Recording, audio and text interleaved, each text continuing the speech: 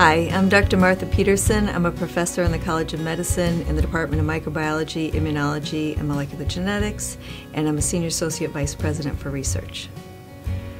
And I'm her husband, Brett Spear, and I'm also a professor in the College of Medicine in the Department of Microbiology, Immunology, and Molecular Genetics. Well, we were graduate students at the University of Wisconsin in Madison. Yeah, we were in the same program. Actually, I was a TA for the lab course because I was a year ahead of them. Right. I met him that way. Mm-hmm. She gave me a B.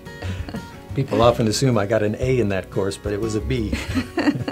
We got married. I moved to Philadelphia and did a postdoc there. Then when he graduated, he did a postdoc up at Princeton, and then we needed to find jobs together. So when we moved here in 1989, our son was 6 months old, and we got the labs going, and we've been here ever since. So my research is in the area of liver disease, and I study liver cancer. My research is gene regulation, I would say, in the broadest sense. I study, actually, RNA is my favorite molecule.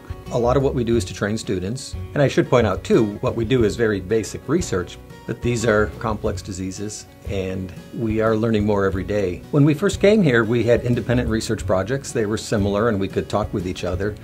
But about 12 years ago, there was a project, and it had to do with liver disease, but Martha's expertise really was relevant to this project. So we actually started working together to clone a gene that was going to be involved with liver cancer. And after about 4 years, we cloned that gene. And I can still remember my graduate student with that piece of data, and it was that eureka moment that rarely happens.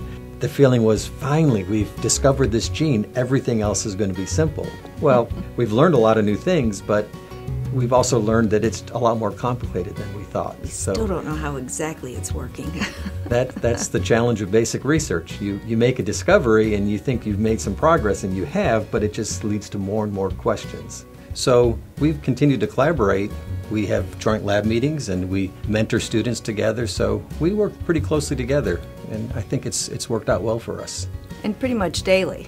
So at home we don't talk that much science, although every once in a while, wheels start turning and I remember something, we gotta talk about this. So sometimes I have to tell her to calm down a little bit.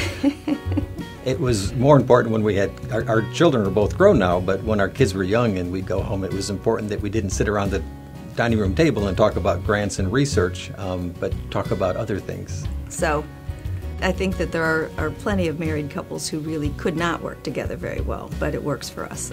Martha mentioned that we have different last names. One thing that's fun for me is that when I meet people on campus and something will come up about Dr. Peterson or something, and people always talk about how, I just love Dr. Peterson, Martha's great, and they'll say this and they don't know that I'm her husband, and so it's really fun when I hear that and I can say, I know, she's my wife, and people, wow, so that's one thing I really enjoy. Brett is so passionate about a number of different things. He's very passionate about the graduate students, and I know that he just loves that. One thing that I really admire in Martha is she's a very logical thinker. I think I probably admire that because I'm not a logical thinker. He's the creative one, so I can always rely on him to sort of come up with maybe a different way of looking at things. And he keeps us both laughing. He's got a good sense of humor. I guess in some ways we complement each other with the different ways we think. We know that what we do may not have an impact for a long time because, going from understanding the molecular aspect of a disease to treatment is a long road. But liver disease is a growing disease in Kentucky, so we have to figure out what causes the problems. And hopefully the research somewhere down the road will have an impact. I'm Dr. Martha Peterson. And I'm Dr. Brett Spear. And we're proud to be a Big Blue family.